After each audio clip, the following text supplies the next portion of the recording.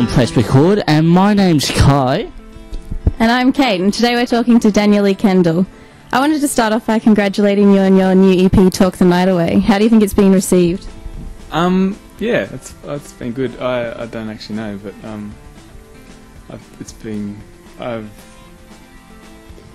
what am I saying?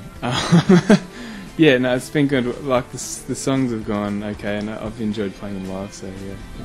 Well, let's talk about the song you just played before, My Love to Be. Now, the film clip for that was quite interesting. Did you nearly choke to death with all that paint over you? No, I didn't. But I couldn't taste my Ruigrok deli sea salt chips afterwards, though, which is a bit of a shame. Can't be a good sign. No. But it was kind of cool. Once the actual, because I was in like a little white canvas was in my head, and once I took it off, I looked like a character out of the Mighty Boosh, which I was proud to. How did you come up with the concept for the film clip? Like, what went through your head and thought, yeah, this would be a good idea for people to chuck paint over my face and paint around me and stuff like that? I spent a half day, I went to a cafe and was sort of pondering ideas, and nothing was coming to me, and I came back to my house and made myself some oats, and I was pouring my honey on my oats, and that's sort of what triggered the little spark of inspiration, and that's how it all went from there. Something I was quite interested in is how you do everything yourself, like the writing and recording. Do you think that you'll ever consider collaborating with anyone or being part of a band in the future? Yeah, I like the idea of collaborating, and the working out of it just doesn't seem to work for me as of yet. It's sort of, that's what's got it going for me, is doing it by myself, but definitely I reckon there'd be so much more to learn from other people and by collaborating. So yeah, I wouldn't close my mind off it at this stage, but I'd definitely be open to it in the future, but it just sort of seems to be working.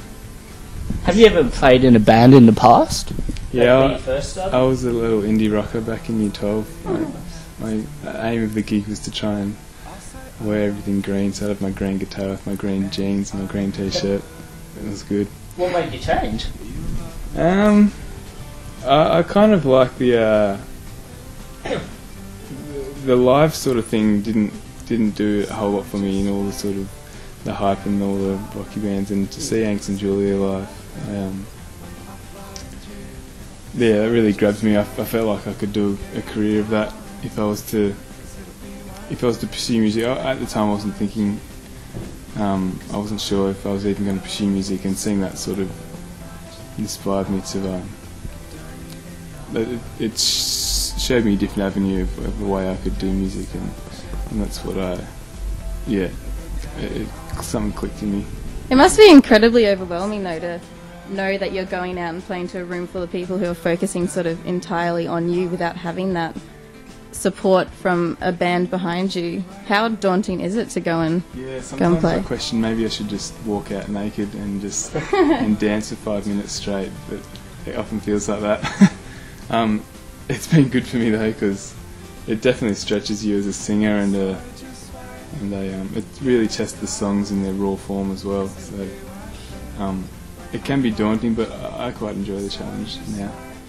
Well, do you have any rituals or any, before show habits that you do to pump yourself up before a show? I often try and eat about 20 litres of jelly before I go on stage.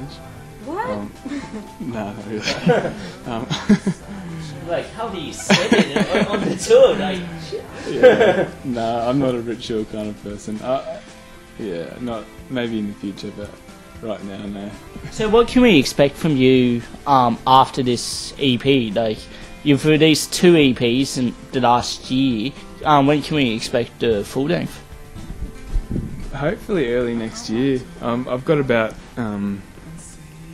40 odd songs on top of the EPs at the moment, so I'm continually writing as much as I can, and we're just trying to figure out the best way to go about it, and the best songs to use. So yeah, you could definitely expect an album within a year or so, I reckon. Well, where do you get your inspiration for all these songs? Like 40 songs plus, you know, all the ones you've recorded so far, that's quite a lot of music for just one person to pump out. Like, what makes you write so much? I don't know, it's just life. Sometimes I'll go a month without anything. Sometimes, you know, the faintest little idea will trigger off inspiration, and it can happen anywhere and about anything really. So I just let it come to me, and if it comes, I'll run with it. Would you say that it's often more from your own personal experiences that you get inspired, or from sort of looking at the world around you and things happening? Yeah, definitely. It's usually, if it's not about me, it's probably affected me in some way. You know, it might be a friend that something happened to them, and so I'm, you know, seeing from outsider's perspective. But often it, definitely is. It's triggered some sort of emotion in me somehow, and that's where it stems from. Yeah. Well, Daniel, thank you very much for joining us today. And just to finish up, what can we expect from your show tonight? In such a small venue, like what Rick's is, like pretty much there's you, and then there's the crowd of people right there in front of you. I've actually got a group of 20 dancers behind me tonight. Yeah, they've got Burlesque dancers, I heard. Yeah, burlesque good. dancers, and then by the end of the show, I sort of end up dressing what they're dressing as well, and it gets pretty wild. See, I don't even know if you're bullshitting or telling the truth at the moment. You just threw me off with, you know, the 20 litres of jelly. Yeah, no, yeah, it's yeah, it'll get pretty wild. No, it's just me and my guitar. Yeah. me telling some stories. Come on, Daniel, tell the truth. Cool, well, we're really looking forward to it. So thanks so much for chatting with us. Yeah, Yeah, and you're watching Press Record. Cool. Awesome, mate. Thank you very much. Thank you. Cheers.